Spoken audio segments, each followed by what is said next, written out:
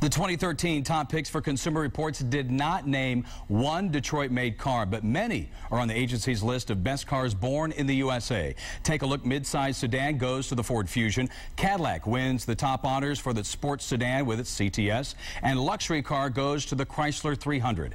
Consumer Reports says that these picks have not yet taken into account the reliability of models, as it is too soon in the model year.